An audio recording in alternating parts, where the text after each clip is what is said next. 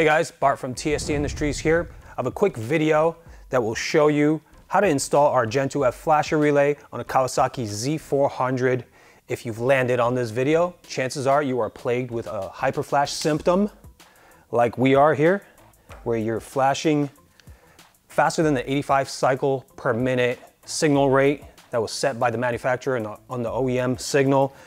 This is because anytime you go from an incandescent type signal, OEM signal, to LED lighting, you're gonna draw much less current from the signaling system. Now on this particular bike, we have our MEG GTR front signals, and we also have an integrated taillight. Both of these components have LEDs instead of the incandescent light bulbs.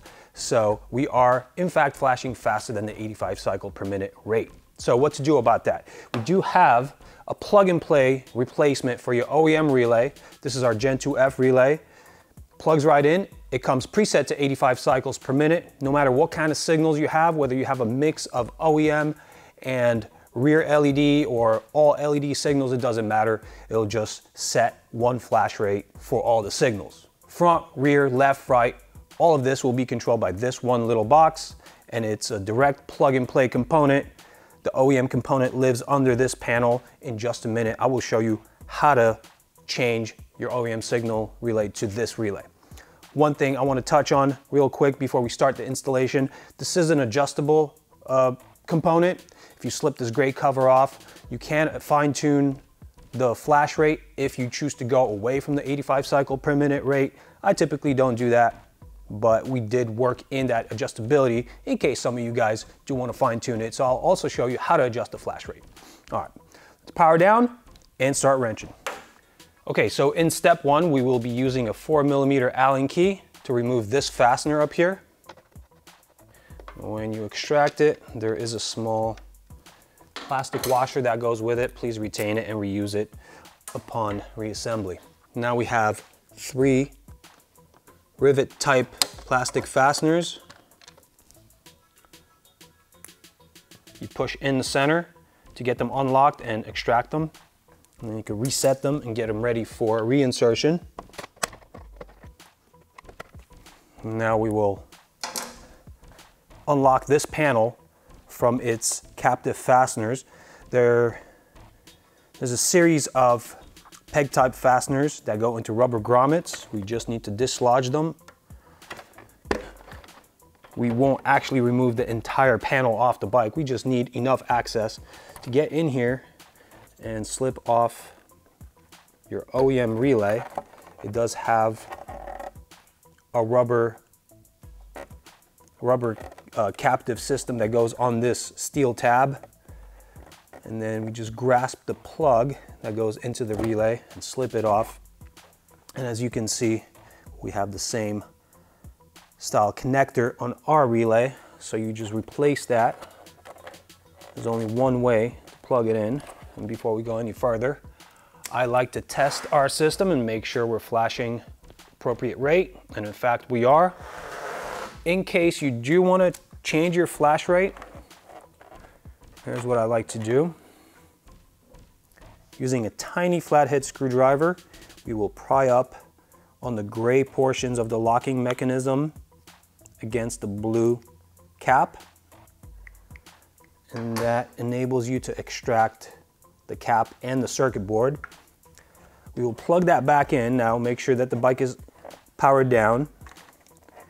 When you pop that back in here, you will need to ensure that none of these contacts touch anything that can be grounded here. You can short out this board and make it inoperable. So definitely make sure you're holding this away from all the other components, and then have access to this potentiometer that will take a really tiny Phillips screwdriver, and we will power up the signals, power up the bike, power up the signals, and rotating one way here. Clockwise slows it down.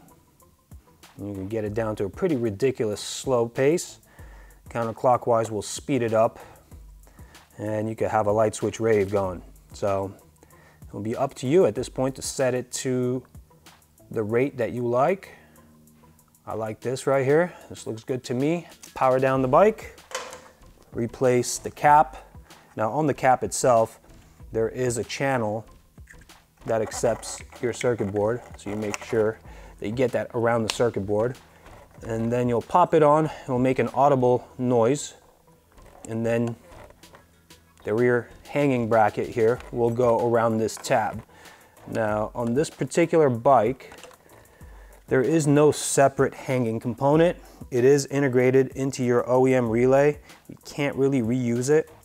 So what I suggest is that you can use a wire tie to get around the back bracket and then also around that tab that hangs out here that accepts the OEM setup. What I'm gonna wanna do is sandwich my wire tie on the front side of this bracket and then get it around the back and get it zipped.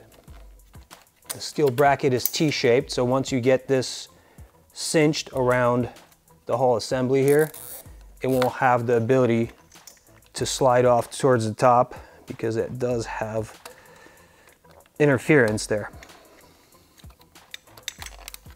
A little bit cumbersome working in here, but that's essentially it.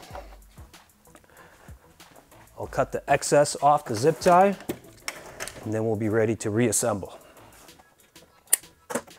So we just need to make sure that all these friction fasteners that fit in the grommets end up back in their place. Push it all in towards the inboard side of the bike. Replace your rivet fasteners. They just go in once you've reset them to this configuration. They go in and you snap in the center and it's good to go. That's pretty much it. We'll fasten the top with that 4mm Allen head screw.